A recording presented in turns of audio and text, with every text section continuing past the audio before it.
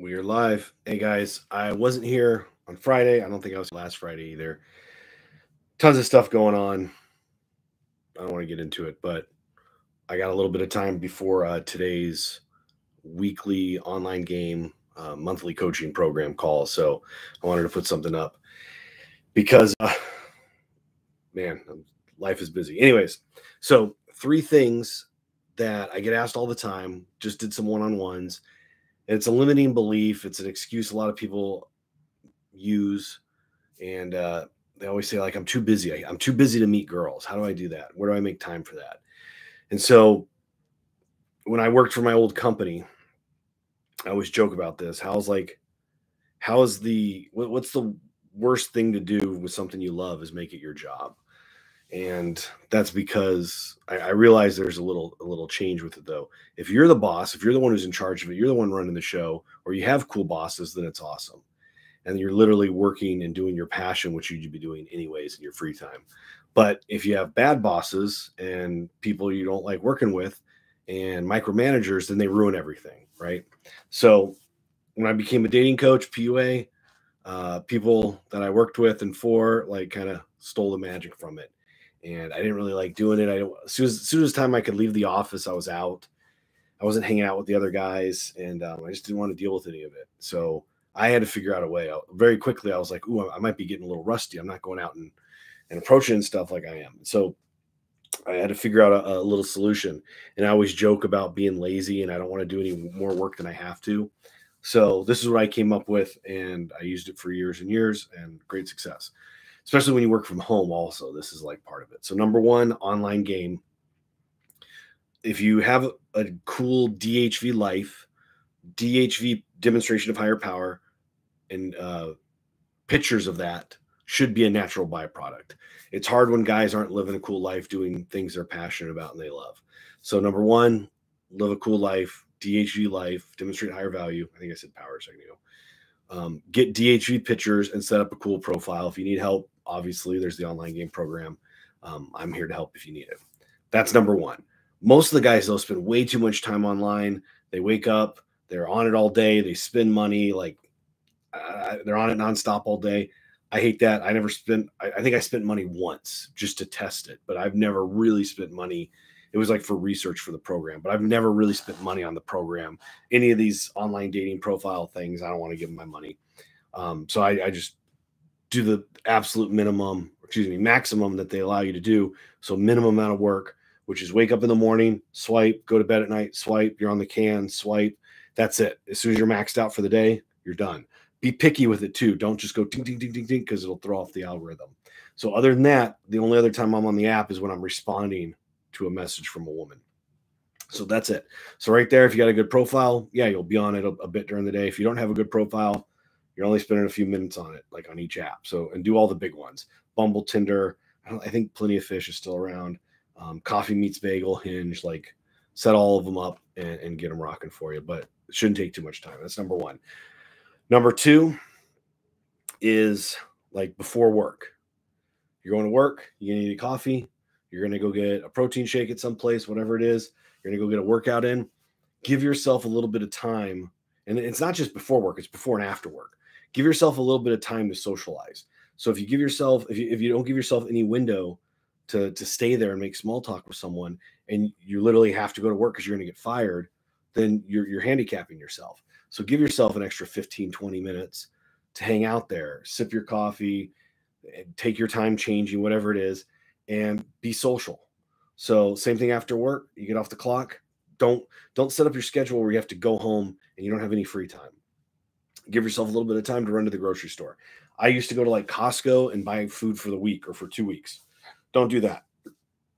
Go to Ralph's, go to Whole Foods, go to Trader Joe's, go to Fry's, go a couple times a week. So I would go to, like, Ralph's and buy, which is by the old office, it was across the street. So I'd go there and buy chicken and buy some veggies or whatever I want to make for dinner, and then do some socializing, go home, make dinner. The next day, I still have some chicken left over. I need something with it. I need to get some pesto. So I go down to Whole Foods. Now I have a reason to go there, and I'm just going in there to get some pesto. And now I get a chance to, or some mozzarella or something, and I have a chance to make some cold approaches. And then the next day, oh, I'm going to Trader Joe's. I got to buy a couple other things because I ate all that. So it's like you're buying groceries multiple times a week. Same thing when you go to the mall. That was like, and that's where that clicked. When I was a kid, I hated going like back to school shopping. And so it would all be all day. It's in Arizona. It's hot. All day you go to the mall. You're trying on all these clothes. You're sweating. You can't find anything you like. Like, that's not the way to do it. You're supposed to, like, throughout the year, throughout the seasons, go to the mall, buy new clothes, try things, new seasons, the clothes change. Like, you're kind of shopping more like a girl. You go there, you buy 1 or 2 shirts. A couple months later, you go back, you buy a couple more pairs of jeans or shorts or whatever. So I would start doing that and spreading it out. And that's the third one, is going to the mall. But same thing with the grocery store. Just don't do all your shopping once a week, and then you don't have any reason to go out to the store. So spread it out, make the excuse, make the reason for why you're there. Walk around with something in your hand, maybe makes you feel more comfortable, because I think I got like a big hammerhead going on. You walk around with something in your hand or a bag, makes you feel more comfortable. It's more congruent instead of just being the guy walking around, because now you're there with purpose. And you could go to the salad bar, and that was something I'd always do. And I'd even time it where I would like wait. Most people get off work at a certain time, go there a little bit after, and then it's going to be busy. Give yourself an hour after that, and that's when most of the girls would go to like a yoga class or the gym, or they go home and let their dog out, and then now they come back to Whole Foods and they're hitting the salad bar and buying stuff. So I would go there and just buy some stuff I needed for whatever I'm going to make for dinner, or just wanted to stock up on. And so anyways, now I have an excuse. I have a route to be there. I'm at the salad bar doing stuff. I'm very natural to make conversation to the girl next to you. So lastly, I said the mall. That's the third. Walk around looking for a new wallet, looking for a new belt. I'm always looking for a new wallet. I love wallets. If I can find a cooler one, great. So far, I haven't found a cooler one than the one I bought 5-6 years ago on Kickstarter, but I'm always looking for a newer one. I'm always looking for a newer belt. I'm always looking for new shoes. Doesn't mean I have to buy them, but hit the mall a few times a week.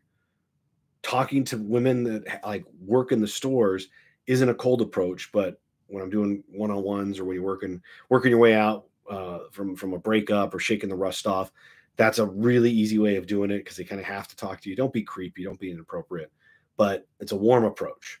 So you can talk to them a little bit, and then you can talk to some people while you're shopping. Hey, what do you think of this shirt? When you're walking around the mall, you can ask them directions or ask them a question. See an Apple bag, you're like, oh, hey, real quick, where's the Apple store at? You see a girl walking in the direction of the Apple store. You're like, hey, do you know where the Apple store is? Oh, it's this way. Okay, cool. Let's be walking buddies. And you start talking to her along the way. So super simple. I think the mistake a lot of guys do too is they hit the mall. They have like 3-point, 4-point malls where they have the anchor stores in different spots. So what I would do is hit like one of them, and then hit that row, turn, hit the row back, and then get in my car and leave. And then the next day I'd hit the next section, and I'd hit that row, turn, come back. So I can hit the mall like in 3 days. 3 days in a row, I could hit 3 different sections. If there's an upstairs and downstairs, then hit both of them, spread them out, whatever you want. But right there, you're getting out of the house, you're talking to people, being social, you're stepping out of your comfort zone, and you're putting things in place, like I said, to kind of force you to get out and make the excuse to go out and talk to people, instead of, well, I don't need to do anything. I'm comfortable sitting at home. I can play a video game right now. Like, what's the purpose of going outside? But, oh, hey, I got to go to the grocery store. Oh, hey, I got to get a new pair of boots. Like, all of a sudden, there's a reason for you to like go out. And so there's studies that back this all up. Just getting out, running errands, like being social and just running errands, can help relieve social anxiety and depression and all that, let alone doing something that's going to help you like improve your life, like working on your social skills, going to the gym, going hiking, all that. So getting out of the house, doing stuff. If you're not doing that, you're doomed. And like I said, online game, grocery stores, coffee shops, before, after work, mall, right there, you could easily get 20 plus approaches a week, which is the first homework assignment I give everyone, is 20 cold approaches a week. Right there, easy peasy, you could do it. So quick tip, that is 3 ways of meeting people if you're busy, too busy, which realistically, if you want something bad enough, you'll make time for it. So once you start really making this a part of your life, and picking and choosing and deciding that this is an aspect of your life that you have to fix, all of a sudden you can make a lot more time for it.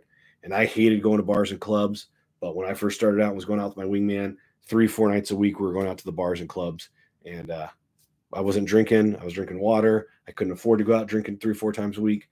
And it was to places I never liked going in the first place, but I did it, and thank God I did it because it helped me with all my social skills. And you don't have to keep going to bars and clubs. You don't have to keep doing all that stuff, but you're practicing stepping out of your comfort zone, talking to people, small talk, flirting, getting good at it, so that when you meet someone that actually like matters, that you want to really make a connection with, not just someone that's a pretty face, but actually someone you really connect with. You did all this practice to get there, so you're prepared for it. That's key. So hope that helps. If you have any questions, reach out. I I'm gonna I gotta pack real quick. I gotta help some family stuff right after the call. So the other thing I'm doing is, I don't know if you guys have seen these Mesh-tastic little lure devices, little 32 boards. I'm playing with that with my buddies and all the radio stuff I'm into, but that's something super, super nerdy. I think it's cool though, and I'm passionate about it. So just that alone, and actually one of the reasons I didn't do the call on, or this live stream on Friday, is I was going to a meetup where they were teaching about that stuff. And then last week also, I think it was on a Sunday, I was talking to a guy who was helping me out, and he goes, "Oh, hey, I'm actually going to a meetup on that, another one with guys who are way more into it than him." And he's like, "If you want to come, let me know." And I looked at my watch. I was like, "Oh, I got like 30 minutes before I can leave the house. I have to get there in time." And even I felt a twinge of that right then. I was like, "Ooh, that's a little out of my comfort zone. I'm not going to know anyone there. I got to get ready right to the second." And there was a million reasons of why shouldn't have gone. And then I was like, "Wait, that's loser talk. That's AFC thinking." Grabbed my stuff, went over there, made some friends, met some guy who actually lives pretty close to me. He's really into this stuff, and he's like a similar mindset as me. And so made some new acquaintances, potentially friends, people in my social network, people who can help me out with this stuff that add value to my life. Like win-win. So even I feel it, not all the time, but sometimes. And then the difference is I just know that like that feeling is negative, and it's going to hold me back. So then I'm like, wait. Don't listen to that. Don't let him win. Now I have to go out. And I threw on some clothes real quick, went out there. Only a handful of people there. And maybe not the coolest bunch of people if you go to a ham radio meetup. A lot of old guys who are into radios and stuff, but man, they know so much. So to me, if I'm always learning and leveling up, like that's part of living a DHV life, and stuff that you're into, that's part of living a DHV life. So someone might try to bust my balls about it, but I like it. And potentially it's life-saving information I'm learning. So it's such a great hobby. Anyways, if you guys have questions about that, reach out.